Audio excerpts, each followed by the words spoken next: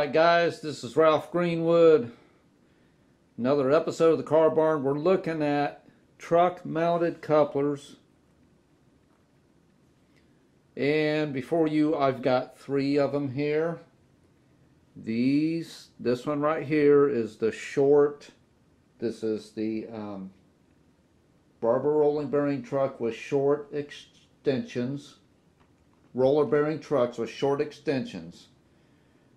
This is short number 1030.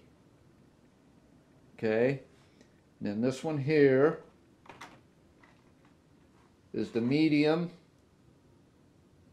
Barber roller bearing trucks medium extension. The short number for this one is 1024.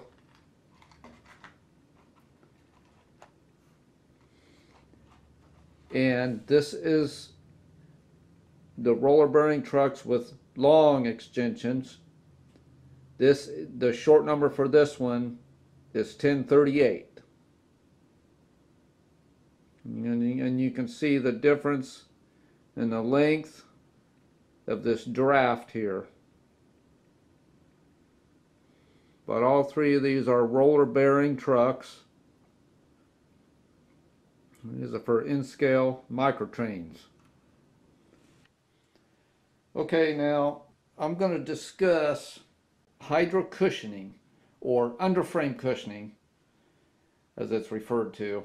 This affects the distance between cars when you couple them up.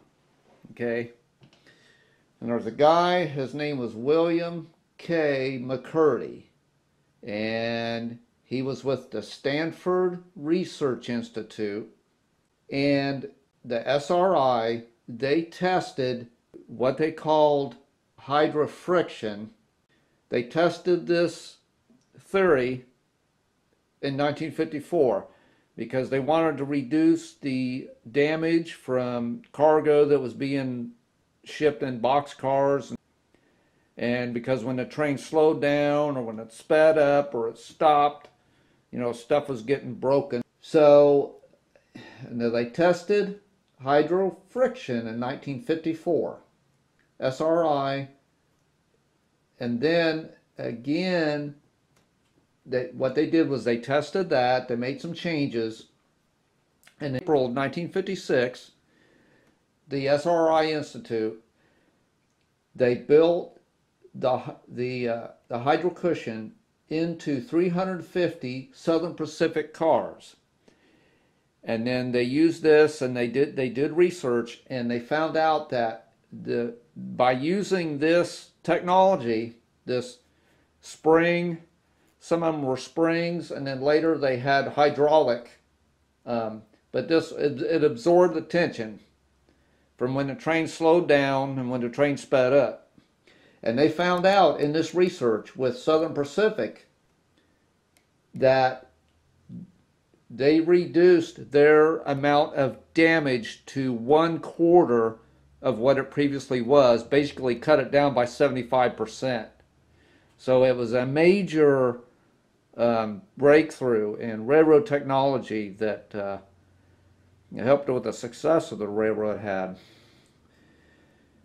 Now, to cushion under frame, and also I went to I looked it up in Google Books. There was a book. It is called The Model Railroader's Guide to Railroad Cars. I believe that's what it's called. I'm going to put a link to it in the description of this video. And in that book I read, I do not have the hard copy. I am going to get one. But I read that the cushion under frame, it was first used on boxcars. Eventually, it was used on auto racks, on piggyback flats, and coil cars. And it also said in that book it was not used for bulk products, cars that they transfer bulk products like tank cars, hoppers, and covered hoppers, like these right here. Okay. Now, in addition to going and looking at the Google books, okay, I did go to the model railroader forum. Okay, now I'm not actually going to put a link to that, but you can Google it up. And I asked, I had Googled up like the space between each rail car, if there was like a set length that there should be. And I saw some responses. There were two of them that were very, very similar. The one guy he has a model railroad. He's had one for years. He's pretty in depth with it. He said that there is no set distance between two cars that are coupled. It depends a lot on the type of the car, even on the manufacturer. Manufacturers, they may have different lengths or different clearances they want. But he said that with the cushion underframe, that there's usually more space.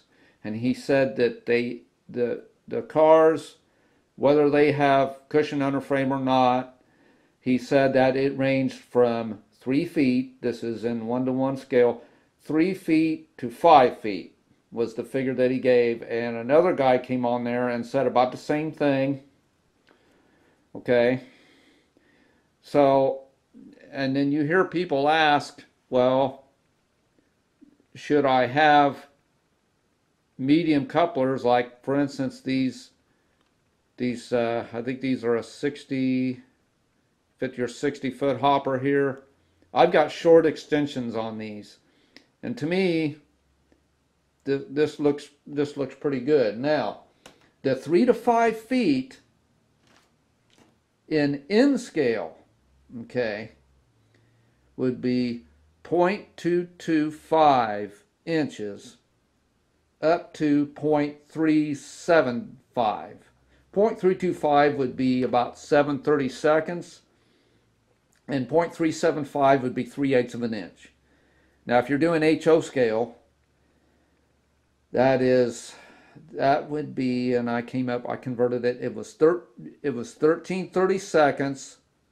That would be about your 3 feet, and then 11/16 would be about your 5 feet. Okay, if you were doing HO scale, that would be your range of distance. Okay, so that's why these hopper cars do not have hydro-cushioning. So this would be considerably smaller. And right here, I'm thinking I got like about 1/4 of an inch.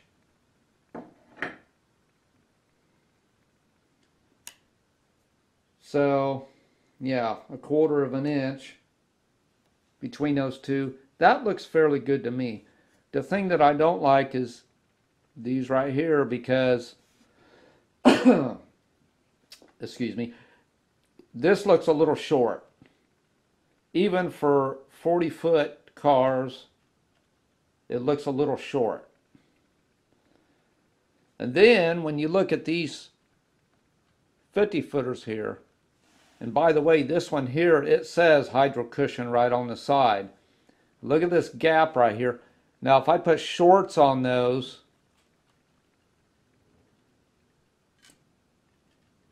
okay, if I put these are short extensions on here. These would be too close with short extensions, I think. But with medium extensions, it looks a little too long to me. I mean, that's definitely more than 5 feet in scale. I can tell you that. But, and I don't really want to go with body-mounted couplers, but I might figure out some way to maybe shorten this distance a little bit. But these hopper cars, they're working out just fine, I think.